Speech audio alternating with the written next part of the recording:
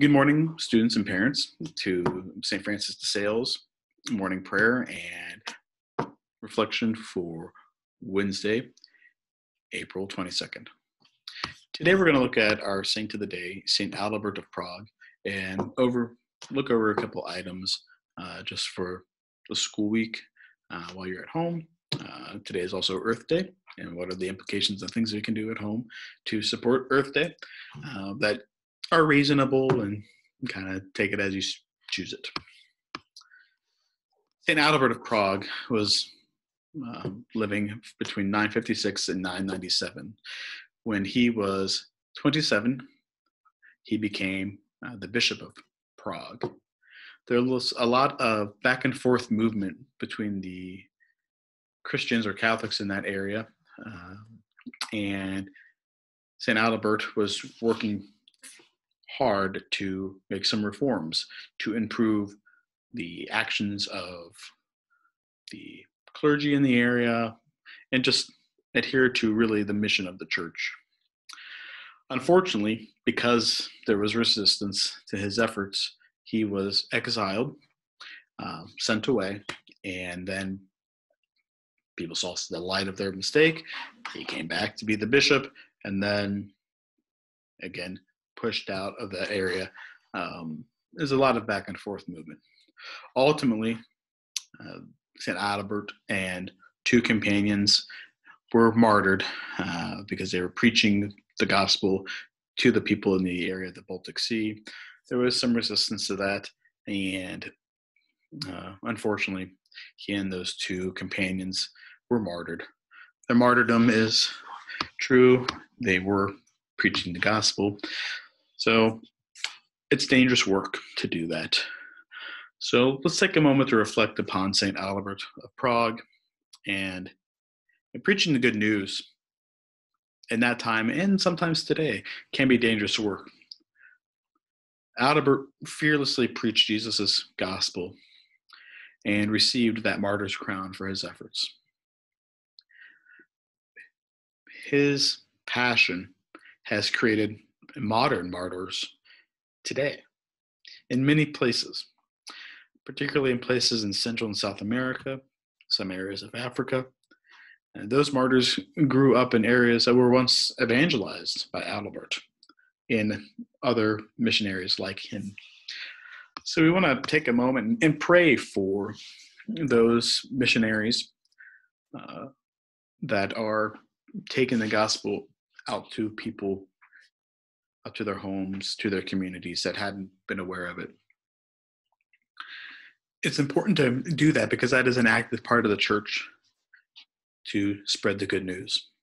We do that by teaching. We do that by reading scripture. We do that by attending mass. We do that by working together in community through our corporal works of mercy and spiritual works of mercy.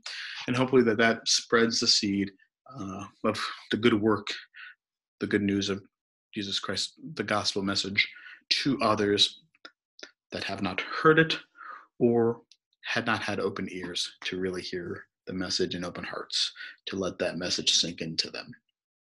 It's important to do that. So we ask God to bless us in the name of the Father, and the Son, the Holy Spirit. Holy Father, we ask for you to bless and take care of our modern missionaries. We ask that you provide us with wisdom and the whole gifts of the Holy Spirit to continue to do your work. We give thanks and praise to you for all of our opportunities today to grow in wisdom and love, to work together. And in a particular way, we ask that you give us courage in these times to provide wisdom to our political leaders, to grant strength and protection to our health workers and essential workforce, and for all of our benefactors that make our school possible. St. Francis of Sales has been around for about 58 years.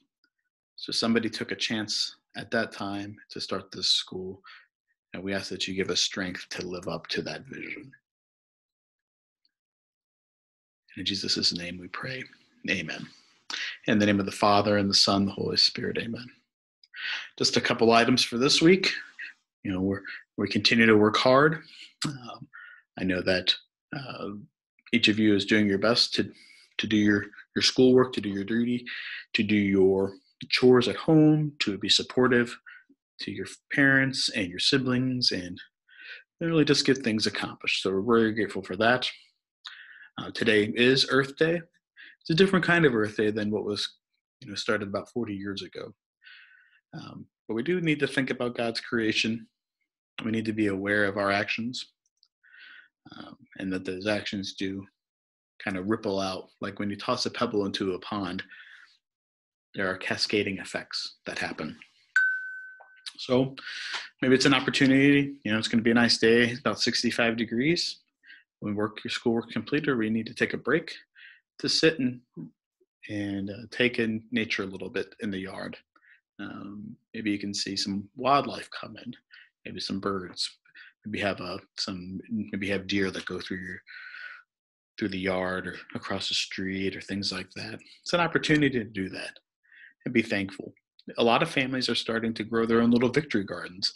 And a victory garden is a small garden where they plant seeds and they're able to work the land a little bit and have fruits like strawberry patch or something like that, and vegetables, tomatoes, peppers, peas, even potatoes, and it's an opportunity to have some local food.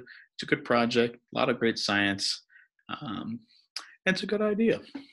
I did that as a kid. We had strawberry patches in the backyard, and they were great.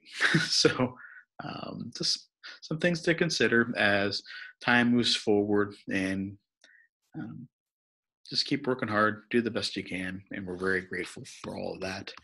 And we'll connect tomorrow. Have a great day.